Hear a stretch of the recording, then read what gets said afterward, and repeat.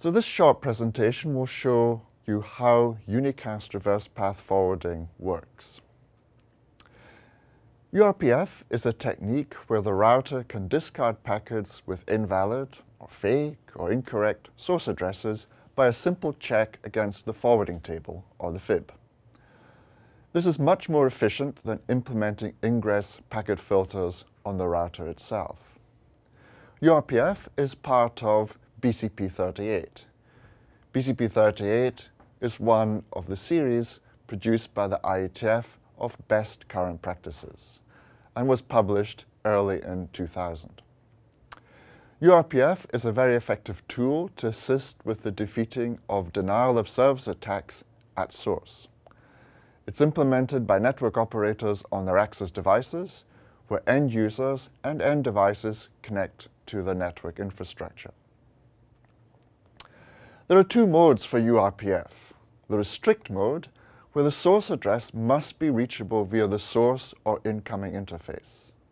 And this is typically used in access networks. The other mode is known as loose mode. This is where the source address must be in the router's fib.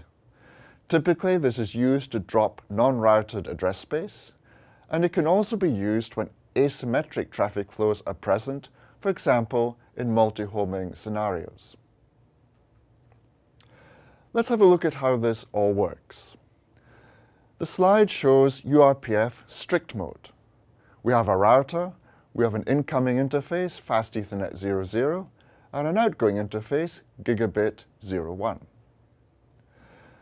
A packet comes in on the source interface, Fast Ethernet 00, with a source address 172.16.1.1.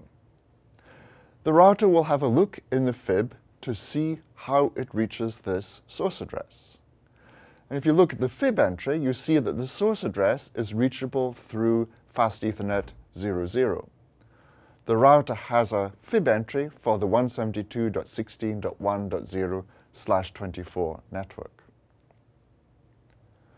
Because the entry exists in the fib and it is a valid source, the router will then forward the packet out of the Gigabit 01 interface. However, if there's an incoming packet with source address 192.168.1.1, the router will check the fib, and it sees that the source address of 192.168.1.0/24 network is out through the Gigabit 01 interface. So this destination is not reachable through the Fast Ethernet 00 interface, so this is considered a fake source address. The fib entry does not match the incoming interface, and the packet is dropped. Now let's have a look at some configuration examples about how you would configure this using Cisco IOS. Each vendor will have a similar style of how unicast reverse path forwarding is configured. This example shown on the slide shows an Ethernet LAN with uRPF configured.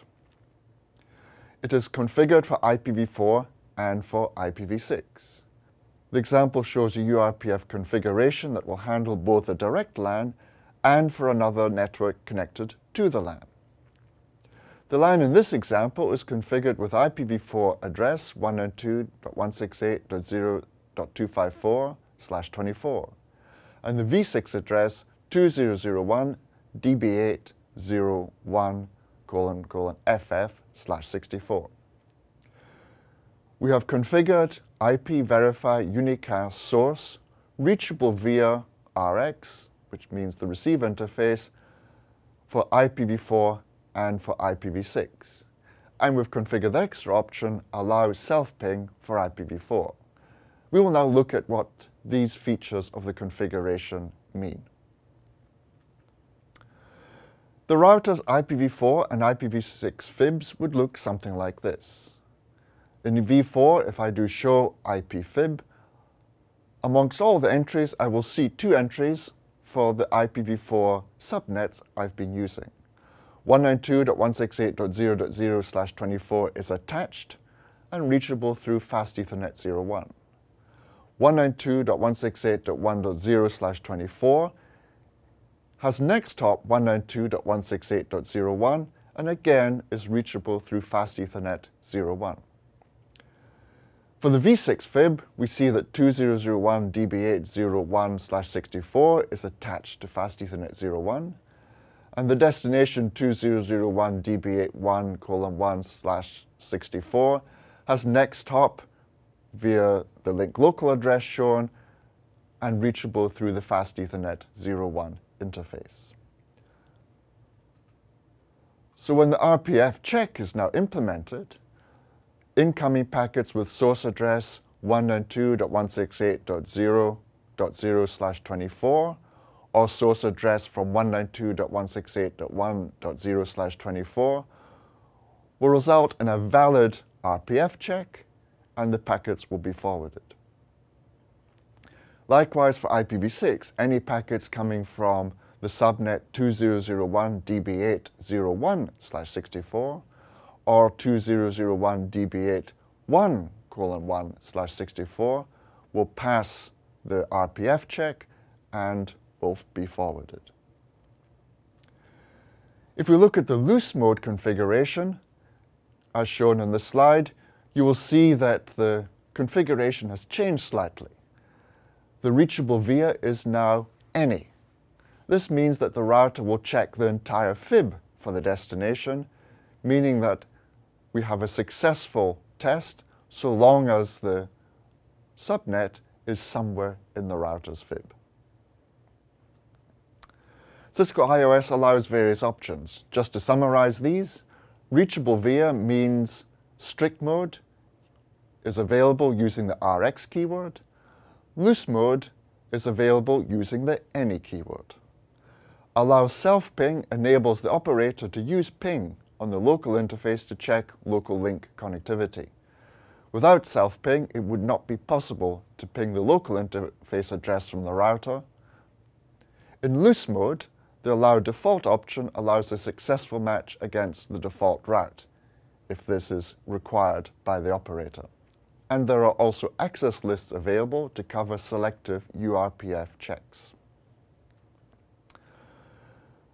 Let's have a look at some deployment advice now. Our advice would be to implement uRPF on all single-homed customer-facing interfaces.